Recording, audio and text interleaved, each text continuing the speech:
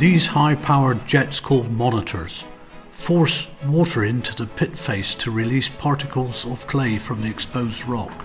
The process is known as hydraulic mining. In the 19th century, clay workers would have diverted local streams to wash over the rock face. A stream of water was found to be ineffective, and at the end of the 19th century, experiments began with hoses. Washing the clay produces a slurry which is pumped out of the pit for refining.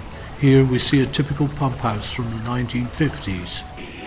Early hoses, such as this one from the 1930s, were of a basic design and operated by hand. The jets became so powerful that a worker once accidentally cut through a telegraph pole when he swung his hose around.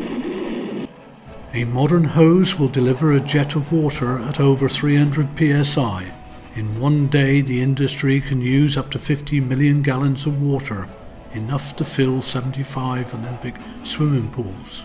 Today they are operated by remote control for easier and safer handling. This clip from 1947 shows His Royal Highness Prince Philip operating a monitor hose at Lower Ninestown's China Clay Works.